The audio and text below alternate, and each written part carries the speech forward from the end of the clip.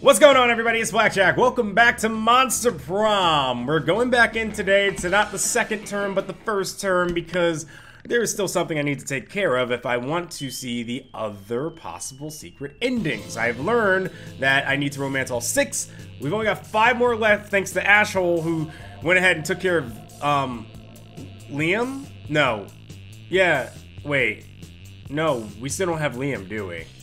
No, I took care of Liam, and then she got Damien, but she got a secret ending for Damien, so now all we gotta do is get Scott. So back to the first term we go. We gotta find our lovable Scott, someone, that jockey boy, someone to go perfect. Brainsy boy. Brainsy boy it is then. You know what? What's better than some good old-fashioned jockey wrestling wild nights together fun with Scott and Brainsy boy? Yeah, see, look, he agrees. And we had yet to experience its ultimate challenge, the Monster Prom. I remember it clearly. 3 weeks left, and I skipped all of this. Alrighty, cool. If you had to have sex with an animal, which animal would it be? A great white shark. If I have to fuck an animal, let's at least make it a story worth telling. A swan, they're classy. Plus it reminds me of that myth of Leda and the Swan. So it's at least bestiality standards it has, so at least by bestiality standards, it has a certain chic appeal. A human being, because I'm the kind of douchebag who loves to find loopholes in stupid questions like this one. I mean, I kind of want to click that now, just in spite of this game. I guess this would be fun. A swan, they're classy. But then I don't know what this is. Does this make? I guess this is because this is smart, and this would be. Let's go fun. Well, that's charming. Okay. All right. I'll take that. All right. Be a visionary. What will be the next big social media craze be? Bullshit. It's Facebook. But each time someone shares news that isn't supported by real facts, they're taxed, and the money goes to the people exposed to that bullshit. I kind of want to just pick that one. Greek Agoras. Greek Agoras. Like literal Greek Agoras reinstated in our cities. Places where philosophy and arts are discussed by the greater minds. That's social media I want to log into. Robert. From now on, a social media guy named Robert will do everything he's commanded to through the app by its users. Oh, that's right, because they drop vowels in their apps. I'm gonna go with bullshit, because I think that's kind of fun. Okay, wealthy. I could have gotten more charm. What's the sexiest type of knowledge a lover can have? How to set stuff on fire, obscure 80s movie trivia, lyrics to all Disney songs, sports things. Alright, there we go, that's Scott. We found him. Alright, Brainsy boy, we're gonna get you some love in your life. Sure. Some big old beefy brain for you to chew on, although there's not much brain there, honestly. It's Scott we're talking about. Alright, I say we keep going. I think charm and maybe fun are the 2 things I'm probably gonna need. I guess, yeah, let's go charm. That day, an epic dodgeball match takes place. Everything seems lost, but you deliver an inspirational speech that fuels your team spirit. And then, oh, sorry, no, resume. I just gotta skip it naturally. Okay, +2 charm. After you're counting and recounting your money, hoping to find an extra $1, when suddenly... Hey bro, Brainsy boy! Look here! Look what I have! Isn't it shiny? Scott holds aloft a roll of duct tape, which you concede is indeed shiny. Listen, I'm not saying that we tied up crazy Martin the Werebear janitor. I'm just saying this tape is crazy strong. And if you wanted to wreak some havoc on the school, Crazy Martin might be a little tied up. Thank the triple godness we spent months tracking that. Our thing? It's so cool, right? We have a thing and it's our thing and it's the best thing and it's ours. You fools, that's the duct tape of retribution. It's the only adhesive that can hold Balthazar the Destroyer, whom we must detain in order to save the world. Oh, well, saving the world is good. I just liked it because it was a cool shiny thing. You can have it. No, wait, Scott, they're probably just making that shit up because they want to take the cool thing from us. Balthazar the Destroyer? Obviously fake. Why have I never heard of him? We had a 3-hour-long lecture on Balthazar the Destroyer in homeroom yesterday. You're right, Damien. They must be lying. I think we would have remembered that. You were at sports practice and Damien was asleep at his desk. After we heard about the threat Balthazar posed, we took it upon ourselves to journey deep into the dungeons of Hollis Ma and to bring back the holy duct tape of retribution, only to discover it already gone. Oh, the dungeon of Hollis Ma. That's where we were. We took a wrong turn on our English curses and got totally lost. Somehow we were in some kind of maze. Anyway, we saw that sick tape and thought we might as well take it, and now it's fucking ours, and you can't have it. Could you be any more oblivious? Hand over the tape or we'll be forced to use force and take it by force. Yikes, looks like this situation is getting out of control. You better step in before someone or some duct tape gets hurt. Alright, don't worry, Damien. You can keep the duct tape of retribution for your own nefarious purposes. Coven, why don't you use the scotch tape of, hey, cut that out instead.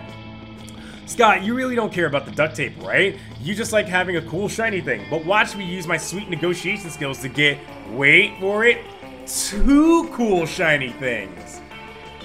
I don't know what this is doing.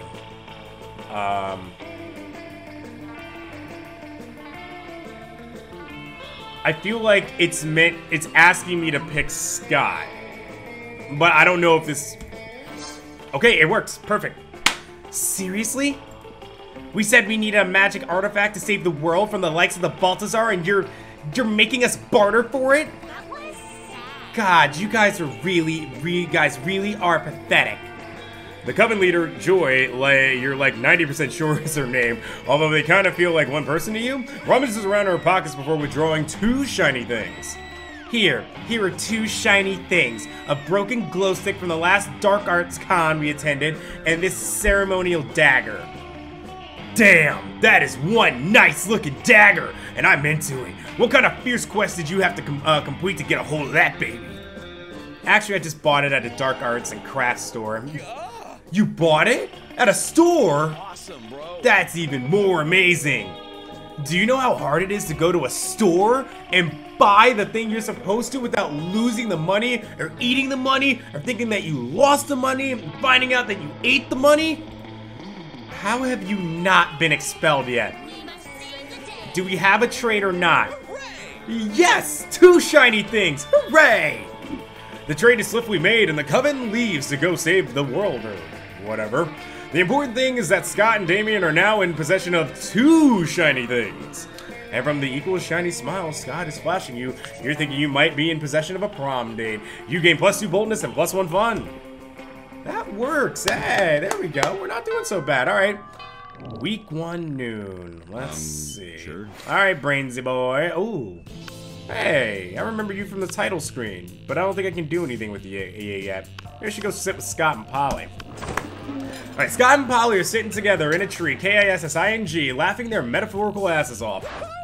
Do Damien! Do Damien!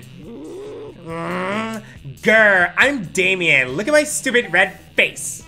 I use violence to cover up the fact that I've been brought up to be a brought up to revere a toxic version of masculinity, which has alienated me from my own true emotions. Haha, you sound exactly like him. Okay, you do Vera. I'm Vera. I'm very smart, and my hair is pretty, and all my friends look up to me because I am a strong, independent woman. Scott, I'm not sure you understand how impressions work. I'm not Scott, I'm Vera. You can tell because I just said my name just now. Okay, what about you, Brainsy boy? Got any good impressions? Just one, but it's a real doozy. Woof woof, it's me, Scott, a dog boy who is bad at impressions. Look at me, I'm Polly, look at me go. I feel like that's insulting Scott, and I feel like this is me making fun of Polly, so I'm gonna go with this one. There we go. I do not talk like that. Yeah, you do. You talk like that all the time. Okay, maybe, but why is he running around the cafeteria rubbing his butt in everyone's lasagna?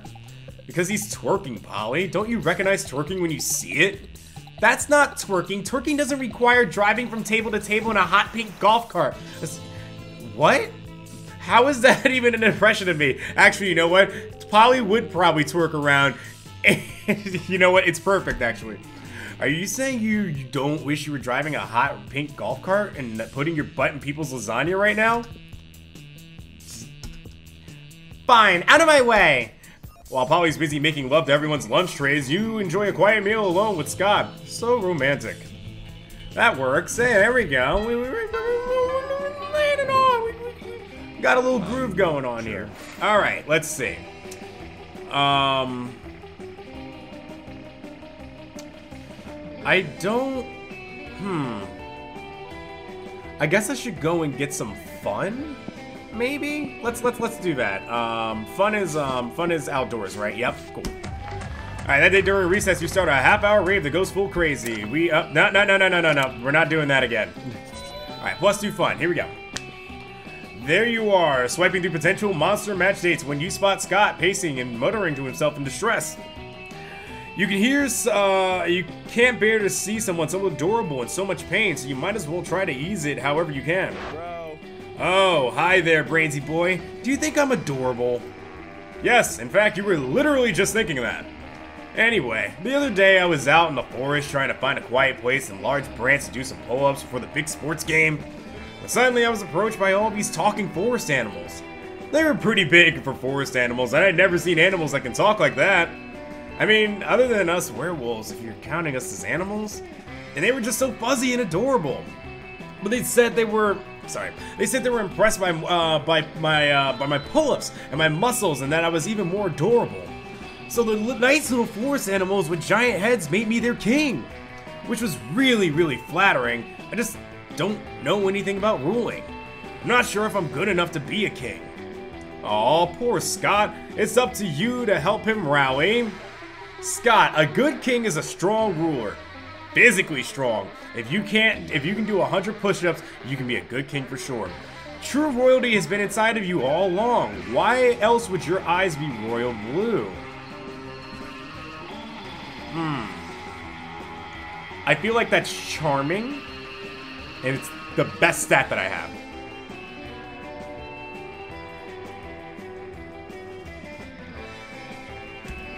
Yes! Alright, we got it. My eyes are royal blue? Liam said they were cerulean. But I always knew that wasn't a real word. Clever Liam, he's clearly testing me. So my eyes are royal blue because I had royalty inside me all this time. Does that mean I have like a little blue king or queen inside of me? It is like my true self. I always suspected such big muscles couldn't be of this world, so good old Scott is just a mecca for the little blue person to fight against evil. I wonder what my real royal name could be. Sir Beef Wellington? Lady McBeef? No, Lady McMuscles. I should ask my loyal furries about that. Furries is what I decided to call those giant furry talking forest animals for short. Oh no, wait a minute. Thanks for helping me get my confidence back, Brainsy boy. You should come meet my furry friend sometime. Well, we're going there. Well, you always wanted to hang out with Scott. Not too sure about these circumstances, but it's better than not hanging out at all. You gain +2 smarts and +1 fun. Alright. Alright, we're on a roll right now. Loving this. Sure. Boom, boom, boom, boom, boom, boom, boom, boom, boom, boom. Well, I'm guessing, well, because I don't know. Oh, so I can't go to the gym and I can't improve my charm because, I think her name is like, I can't remember what the shopkeeper's name is. But if I do need to get an item in the future, I say let's go to the library and just make some money. That should work. Alright, +2 money. Scott strolls by, happily munching on something Liam gapes at him, appalled. What on earth are you eating? What on earth are you eating, Scott? This delicious new flavor of Fangles potato chips. Maximum Ultimate's Double Barbecue Massacre. Really? Because it looks like a raw severed goat head inside of a cardboard tube. Oh yeah, I guess it does. Could have sworn it was a potato chips. Still tasty though. Tasty? Tasty? Does wanton environmental destruction sound tasty to you? I don't know. Is that a kind of jerky? No, Scott. Don't you realize that in order to harvest these goat heads, Bengals and Co. decapitate millions of innocent goats every year? But what do they do with the bodies of the goats? Nothing. It's a horrendously wasteful practice. Oh no! All those poor headless goat bodies running around and bumping into things. We have to stop them. Wait, really? I was just trying to make you feel guilty. I didn't actually have a plan of action, but if someone were to suggest one... Assemble an army of vengeful undead goat torso. I can't talk. Assemble an army of vengeful undead goat torsos. Wow, that why am I tripping up on that? Write an extremely mean blog post. Assemble an array of vengeful...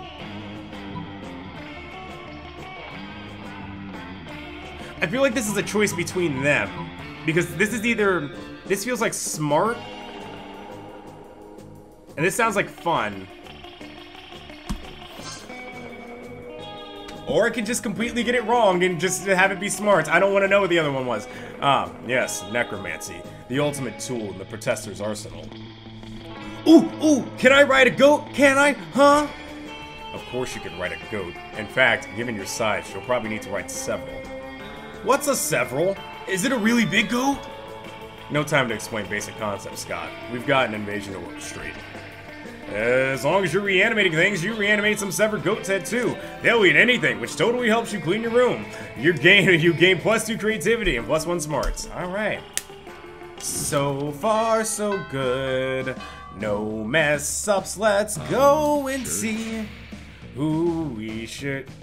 Oh, I thought Scott wasn't here today. I was getting ready to say, I was like, oh no, he's just over there in the corner. But the wolf pack is over here. I guess I should be going to, just keep going to Scott. As you approach Scott and Miranda's table, you see that the entire table is covered in exotic silverware. Ooh, what's this one for? That's the forking spoon. It's a spoon for picking up your forks so that you don't have to touch them with your fingers. That one. That's the tuning fork. It's for making sure all your other silverware is tuned to A minor as is proper. What about this one? That's the dairy knife. It's for milk. Wow! Do people ever invent new silverwares? All the time, but none of the time. None of them are any good. It would take a genius of true subtlety to improve on the existing canon. A genius of true subtlety. Genius and subtlety are your middle fucking names. You suggest the ultimate new silverware. The salad harp, or hands. The salad harp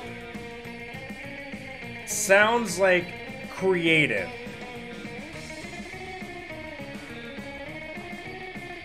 Hands sounds smart. Or is this a decision between... That's what tricks me up about these. I'm gonna go hands.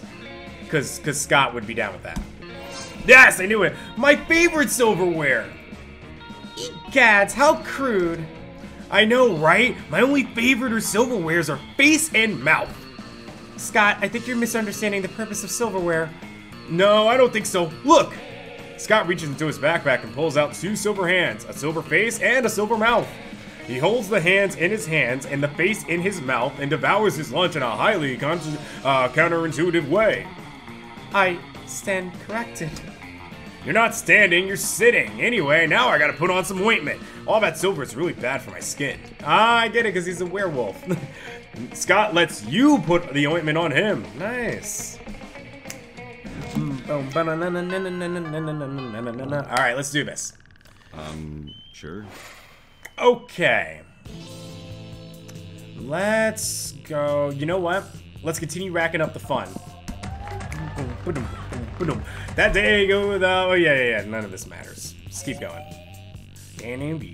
You're practicing your very best monster mash when you hear the sounds of an argument, which is so strange in these sacred hallowed halls of education.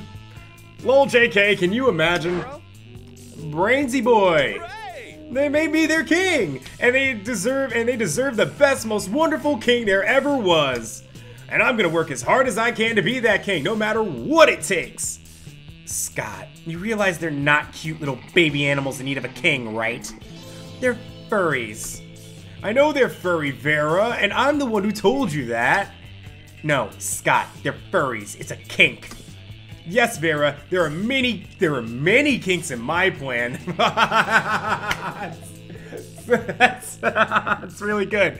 That's why I need to work them out to be the best ruler. Forget it. I'm sorry, Vera. Excuse Excuse me, did you say you need help being a good ruler? I know all about that. Being a king is easy as Daddy always says. Only live peasants can stage a rebellion. Oh, Miranda, I'm not really sure. Fear is your most important weapon. It's kind of true. Your second most important weapon is actual weapons. Torture soup spoons, razor teacups, a knife on fire, you know, the usual. I don't know, Miranda. I appreciate the advice, but I don't think that's the kind of king I want to be. Nonsense. I'll go get you the butter knife shuriken right now. Whoa. It just seems so unnecessary. There must be a better, kinder way to rule. Right, Brainsy boy? I want them to have a happy time under Scott the First. Oh, he's the first. They've been so nice to me. They've written me beautiful songs. I mean, Scott, I don't think you really know what you're getting yourself into, buddy. Which are about my adventures, but they are being nice. But most of them are the sort of things I definitely have not done. And they made amazing drawings of me, which are very generous in their proportions. I just think they deserve the best leader. Normal rulers make their subjects pay taxes, but what if you pay taxes to them? I don't think that's how taxes work. Flag time! You can't rule a kingdom with no flag. Without a flag, it would just be a bunch of flagless people.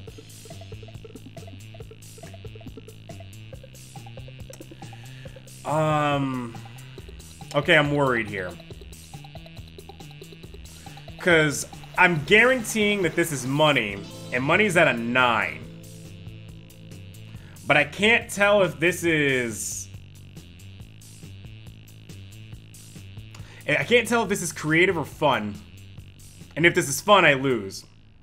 If this is creative, I win.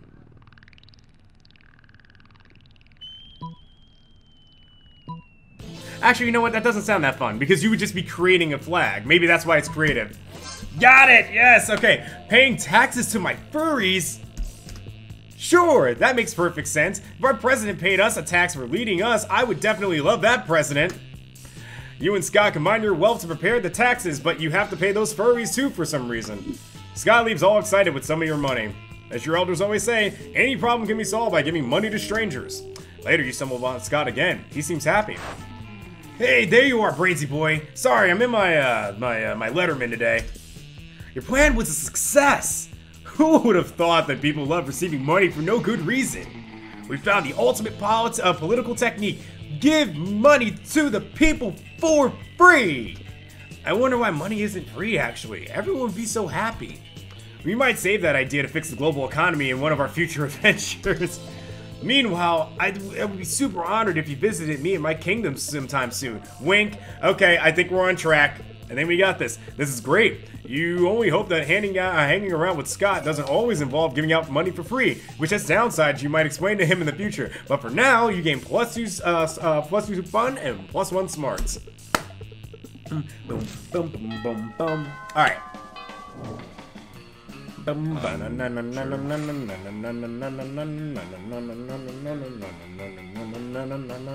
I think should probably... I'm probably gonna need to continue to get my charm up. I think as long as my charm and my fun are up, I think I should be okay. Alright, that day an epic dodgeball match takes place. Many people fall during the battle. You can't take any more, so you valiantly go straight to the other team's leader and start negotiations for a truce. After hours of intense diplomacy, alright, it just gives me charm.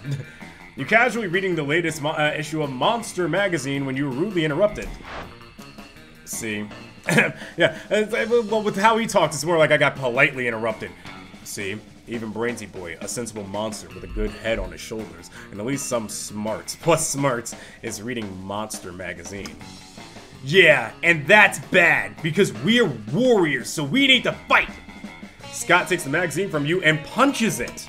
Hooray! Let's go solve another of the world's major problems. No, Scott, we're social justice warriors. You see, Brainsy Boy, ever since our major success with the Bengals goat head debacle... Wait, this is stringing along. Am I in a secret ending? We've taken it upon ourselves to stand up against injustice. by punching magazines. Yeah, just punch magazines. That'll help. No, Scott. As you no doubt noticed, Monster Magazine's sexiest monster alive this year is Count Victor von Musclebot, the werewolf prince bodybuilder. And that makes him the 5th royal werewolf bodybuilder in a row to earn the title. What about those of us with leaner physiques? What of our representation? To be fair, Liam, you're just not built. I would imagine that if they're picking bodybuilders specifically for this, you kind of got to build your body a little bit. I mean, I feel you on the whole representation thing, but like, you put on some muscle. Gotta get some muscle. So now we're endeavoring to get Monster Magazine to name someone from a more marginalized community as their sexiest creature alive. Oh, is this supposed to be for sexiest creature alive? Oh, then I guess that doesn't matter as much. We just need to figure out a way to convince them, since I guess punching the magazine wasn't good enough. That's easy. All you need to do to solve everyone's body image issues forever is make our own version of the magazine featuring a 3-winged chupacabra on the cover. Lean heavily into the warrior part. Storm Monster Magazine and hold the editor-in-chief captive until he promises to stop exclusively promoting one aesthetic as the pinnacle of monster sexiness. I'm not sure. Make our own version of the magazine featuring a 3-winged chupacabra on the cover. That sounds creative or fun. The 3-winged chupacabra thing sounds fun, but I think that's leaning more towards creative. Lean heavily into the warrior part. Storm Monster Magazine. That actually sounds bold.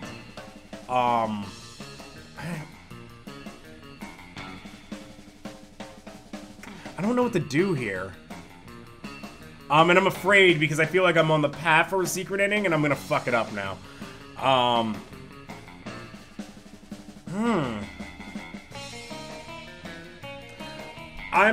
Okay.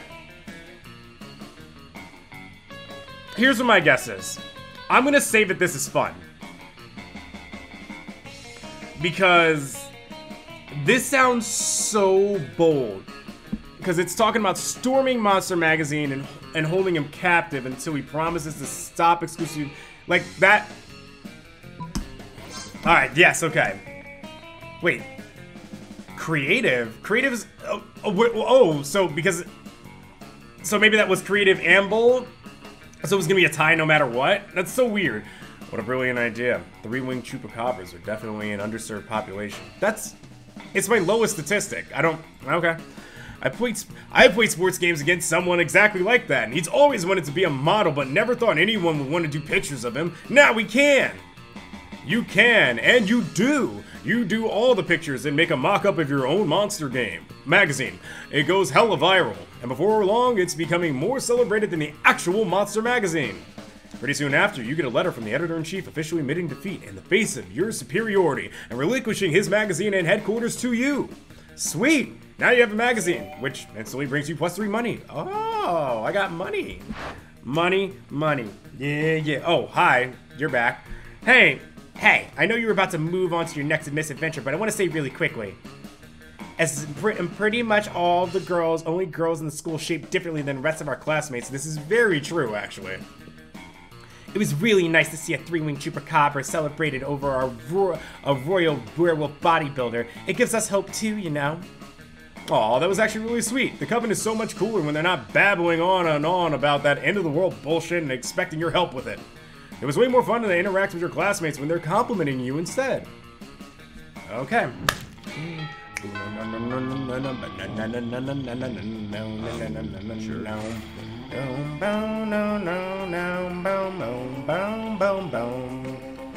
Alright, well, Scott's with Vera today. I don't think I need to do anything, so let's just keep going with Scott. As you approach the table, you see Vera delicately lifting a fork full of quinoa to her mouth. She brings lunch from home when... Food, fork, 6, 8, who do we deliciate? Eating, yay, eating! Ah, Scott, what on earth are you doing? I'm cheerleading you to help you be the best eater in the whole school. What caused this obsession with cheerleading me through mundane activities that require no cheerleading? Everything requires cheerleading, silly. That's why we have cheerleaders for our cheerleaders. But I can see my cheerleading's not working. You haven't eaten anything yet. That's because you keep startling me with your damn cheerleading. I can't eat when I'm startled. No, that can't be it. I must not be cheerleading hard enough. Hey friend, maybe you can help me. You shouldn't be cheering for Vera to eat the food. You should be cheering for the food to get eaten by Vera in the walk-in freezer. The problem is obviously that we aren't dressed up as a giant salad. I think I remember getting this before. And I think this one is for Vera so that he goes in the walk-in freezer and fucks off. But I'm not going for Vera this time, I'm going for Scott. So now we gotta dress up as a giant salad. Oh yeah, that makes sense. I mean, that makes sense. I mean, sports cheerleaders dress like giant steaks and drumsticks all the time. Or maybe that's just how they look like when I'm really hungry. Whatever, let's dress up. Luckily, the school keeps some giant vegetable costumes in the auditorium for health presentations, so you snag them and start cheering. Beets, aggressive! Eat beets, aggressive!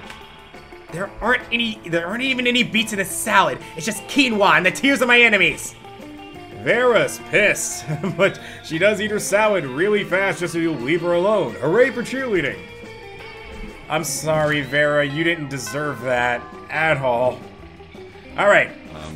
Sure. Week 3, this is it. What do I do?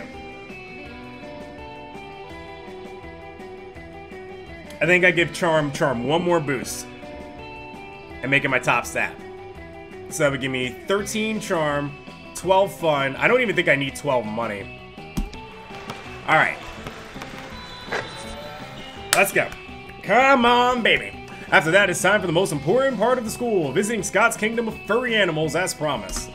When you get to the forest, you find that most of the trees have been decorated with beautiful, intricately drawn pictures of an even more muscular than life Scott, having various kinds of sex with various different giant furry animals. Whoa. Brainsy boy, my royal advisor, here to royally advise me. I might have some advice for you, dude. While I sit on my Scott throne and rule over my Scott friends. Aren't these sweet little furry forest creatures devoted to me? It makes my tail wag with joy. It is at this point that one of the sweet little furry forest creatures' giant head falls off, revealing a very startled-looking mummy. Yep, Vera called it. Bunch of kinky furry people doing furry stuff in the woods. Oh no. What just happened? Is he hurt? Is my little panda friend hurt? Or was my panda friend never a panda friend at all? Oh no, no, no. Scott will be losing his pure joy and innocence over some furry shitty costuming skills. Not on your watch, not today, you think quickly. Alright. You know how deer shed their antlers and then they grow back? Talking furry forest creatures shed their heads. Scott, that panda must have been a cursed prince and now you've turned him back into a person. I have no clue.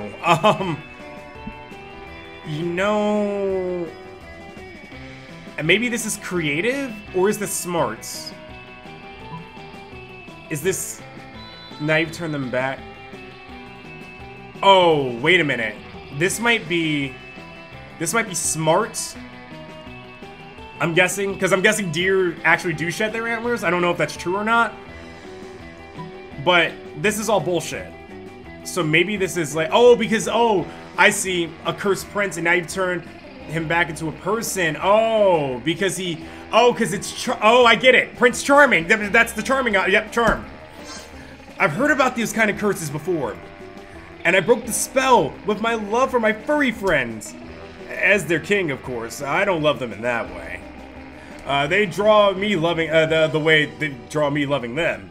They are very interesting pictures, though. Thanks for helping me out, Brainsy boy. I guess I love you too, in a way. Wink. And you guess you love him too. And you love gaining +2 fun and +1 smarts. Alrighty, I think we got it. I think we got everything we need.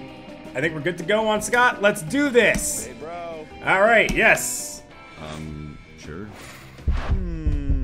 Prom, I'm not sure, bro. Oh, come on. I have a kingdom to rule. Oh, it is a secret ending. Yay! And attending prom doesn't seem very responsible as a ruler. I don't know about history. Maybe some other king or queen has stopped ruling their kingdom to attend prom. I should check. I mean, I think you're the person I trust the most, and I'd love to go to prom with you, but my kingdom. Sometimes a good teammate has to make sacrifices for the team. Come on, please. You know, the teammate is me, and the team is my kingdom. Oh, and the sacrifice is not going to prom with you. No! Oh, bro. I truly am sorry. Sometimes there's not enough space in one Scott for both ruling a kingdom and love. Bye. No! Scott leaves and you swear you saw a manly tear running down his cheek. It's okay, you started all this to seduce Scott, but now you put more value on his happiness and on his pursuit of a career as king of a totally fake kingdom. What is happening right now? You stay by his side as the best furry consigliere that has ever existed. Oh my god, it got me. It got me really good. Okay. Your relationship with Scott strengthens, and in the end, his kingdom sees that. King Scott. Well, we found the thumbnail. It's a fun thumbnail. Scott thought his kingdom and love weren't compatible, yet it seems to be quite the opposite. Scott's subjects started drawing lots of suggestive art pieces depicting the two of you. Great. Facing that explicit art made you rethink the nature of your relationship, and it ended up being closer to all that not safe for work art. Alright, we did it. Brainsy boy, most likely to survive for a year drinking only his pee. No. Always try, as Scott's quote, always try your best and you will never lose at trying your best. And we got a new ending as a result. Yay, I'm very happy. Alright, well, that does it. Let's go ahead and fast forward to the end here. Alright, oh, we always have each other's rears. Oh, look, and it's a yay! They ended up together in the end. Alright, we've unlocked 4 new images in the gallery, and that means I have finally completed all, well, not all 6 endings. I've heard that there's way more endings than that, but at least I have romanced all 6 of them. We've done it. This means we can finally move on to some secret stuff, which I'm probably gonna need some help figuring out a bit, but I will definitely get those videos out when I can. And then Ashel will actually be recording with me tomorrow, and we'll be doing some more episodes of Monster Prom. So thank you all so much for watching. I'm glad this was a successful one, and we got another secret ending out of it. So I will see you guys next time. Goodbye. Good night. And well, guess Brainsy boy and good old Scott gonna enjoy their nice furry love and Rule 34. That's what the internet's for. That's what it's for.